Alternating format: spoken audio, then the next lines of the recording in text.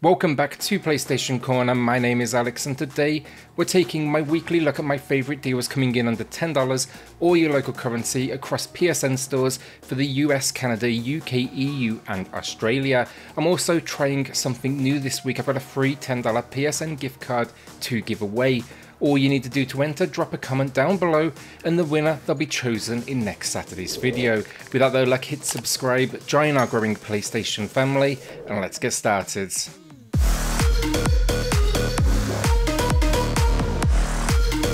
So as always, look, I do focus on all-time low prices for the majority of the deals today. If that is not the case though, I will let you know as we do have a few this week. So kicking us off, we've got Yakuza 3, 4 and 5 Remastered. They're currently all offering 50% off. That price you see at the top of the screen, that is each installment, not all three, because, well, I mean, I wish that was the price. First thing to know with these though, they are available for free right now with PS Now if you do use that service. It's not for me personally, but I still wanted to give them a quick shout out because these are some of my favourite games, and if anyone deserves our cash, it is this studio. I think they do incredible work, and these cover a good portion of Kasuma's tale. Part RPG though, part great brawler, all absolutely genius.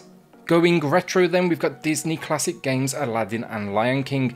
Not a huge amount to say on these honestly, just great retro platformers that stand up to this day, and it's just a nice package throwing in multiple builds of each title, the history and all sorts of think galleries. Just be warned though, they are surprisingly difficult games, especially Lion King, so do not let that Disney name fool you. More than worth it though with 60% off, especially if you grew up on them like me. The rewind function and the save states are an absolute godsend. Persona 5 Dancing in Starlight then is actually slightly higher in price than the previous low, but I'm talking like $1 or so, and we haven't seen that price now in a decent while. Plus I still don't think you can knock 70% off. This rhythm game though, it throws in a story centered around of course the Phantom Thieves, and the gameplay, you have a dial around the screen and you need to hit the notes in time as they fly across the screen. So I think the face buttons on the right side, the D-pad on the left. Just know there is another installment, that is Persona 3 Dancing in Moonlight. That one's not discounted right now, but you can pick up a bundle with both discounted, but it's also of course double the price. Also, if you are curious about it but not sure, there's a demo available on the PSN store as well. Thronebreaker The Witcher Tales then is a great use of the license if you like your card games, as it's the single player component for Gwent the card game. The story here centers around heading to war, and it's worthy of the name. It's got a great cast of characters and also locations to explore. While the graphics then as well, they might be far removed from what we saw in The Witcher 3, the hand-drawn style is still beautiful and it's absolutely stunning in motion. 70% off, it's a steal for this one in my opinion, and it's got a whole lot of content to get you through. For those then that watch Switch Corner as well, I mention this one often, but Felix The Reaper, this one gets mixed reviews when you look at them, but I'm a big fan of its style, from the graphics to the fact Patrick Stewart did the voiceover to the gameplay, which is all kind of shadow puzzles as you move around different locations. The story though, you are deaf and you are on a journey, you're chasing after the love of your life, but along the way you'll be dancing and killing people as needed because, well, that's kind of the job. A monster discount though here with 90% off. Matching its all-time low price then is Steep with 75% off. I feel like this one gets mixed opinions, but I picked it up back at launch and I was a fan of its style. It's an open world covering the Alps and Alaska, and you can snowboard, ski, wingsuit and paraglide. This is Ubisoft, so there's a ton of paid DLC because, I mean, of course, but I like the base game. I never really invested in anything else, and in my opinion, we just don't get enough snowboard games nowadays, so we absolutely need more. So The Forest, and I picked this one up in a previous sale back in January. It was actually my pickup of the week in an older video. Now I'm good with recommending it, especially factoring in it's dropped even further now to 60% off. A first person survival experience, and I gotta say here, I knew it had a horror element to it given the fact you're dealing with cannibals after a plane crash, but I didn't realise how much it would kind of get under my skin.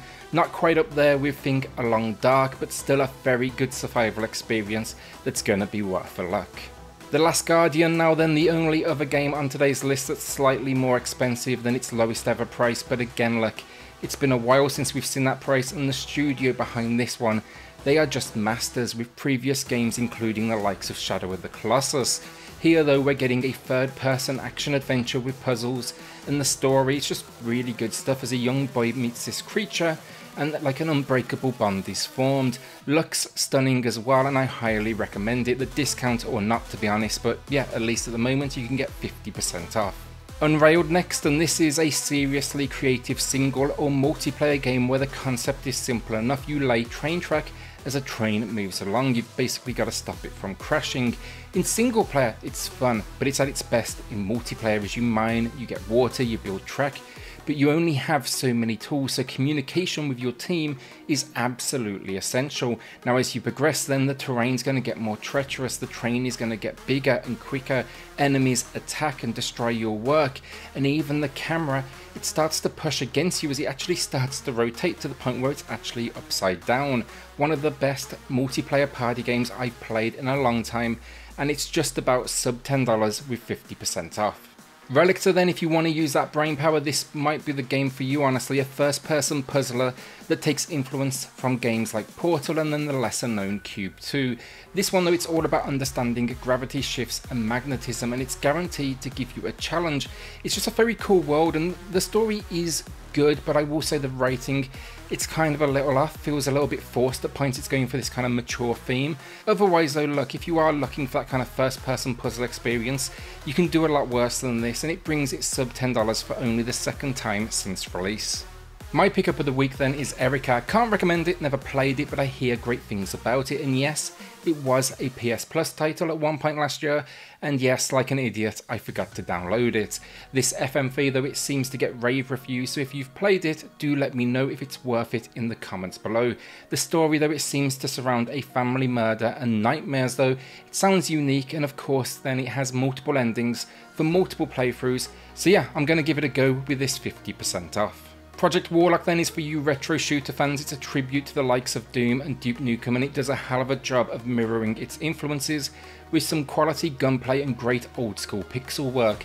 Where this one modernizes things though is just content, the 60 levels, tons of weapons, and you can actually upgrade your hero fire points. You even get spells, and the soundtrack kicks ass as well. Our penultimate game of the week then, this is Rainbow Six Siege Deluxe Edition, another one I picked up in a previous video because just got the PS5 and it included a free upgrade.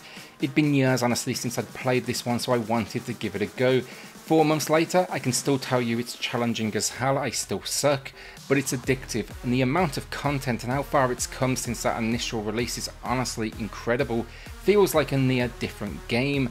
This version though, then it throws in extra content on top of the base game because, well, it's called a Deluxe Edition. You've got the Year 1 and Year 2 Operators Pack. There's basically no better place to start if you like the idea of a more tactical first person experience. The community online as well, it's absolutely massive. It's 75% off though, and I will give the heads up, you know, we see this price all the time, maybe every couple of months, so I wouldn't say there's a rush to jump on this one.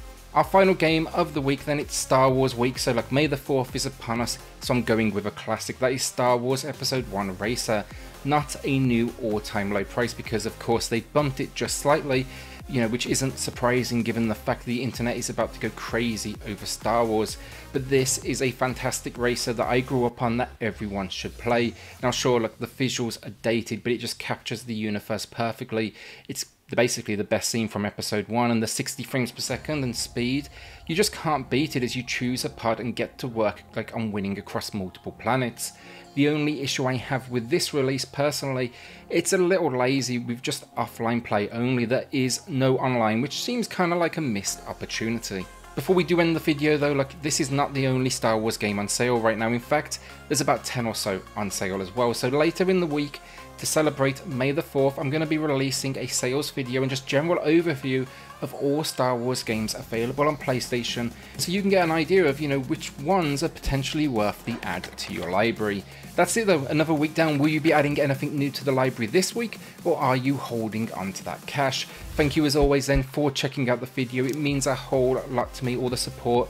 Last month we added nearly 1,000 subscribers, which is just crazy. And with that luck, hit subscribe, join our growing PlayStation family, and I'll see you all on the next video. Thanks everyone.